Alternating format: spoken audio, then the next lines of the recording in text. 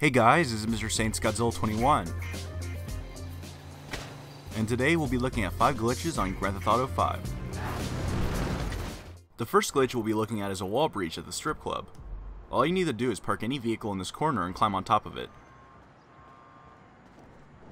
Now start spamming the jump button in the far left corner and you should climb through the wall. If you jump down, a message will pop up saying you're not allowed in this room without a stripper. If you play on the next-gen consoles or PC, go into first person and you'll be allowed to see your surroundings. This glitch might seem pointless, but it does have a few purposes. If you're playing in a mission, you can use this glitch to escape the cops, or if you walk along the wall rather than jump in, you can get on top of the strip club.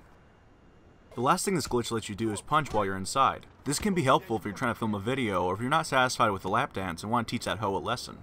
For the next glitch, you're going to need a prison bus. You can either buy one off the Warstock website or play through the beginning half of the mission bust out. When you have the prison bus, head to this location near Trevor's house. Once you're here, simply park the bus in front of these 2 garage doors and climb on the hood.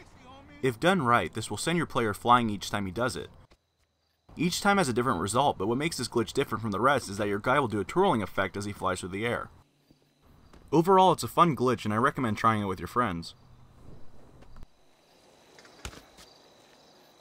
Next is another wall breach glitch. Head to this location and climb up the left side of this gate.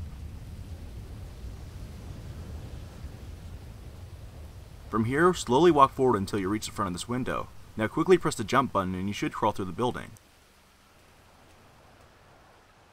This spot works great if you're trying to get rid of the cops, and there's quite a few gaps where you can shoot players outside. If you want to get out, all you need to do is jump in the same window you came in. This next glitch will allow you to get inside Michael's house on GTA Online. Head to the back and place your character along this wall. Make sure he's facing towards the door and go to your jobs menu and select the adversary mission called Sumo 2.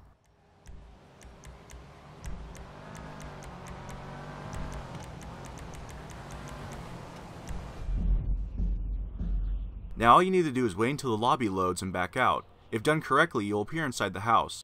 Now you can freely explore, except there's no way of getting out unless you kill yourself. I recommend getting a bounty and watch how confused players get when they find you inside the house.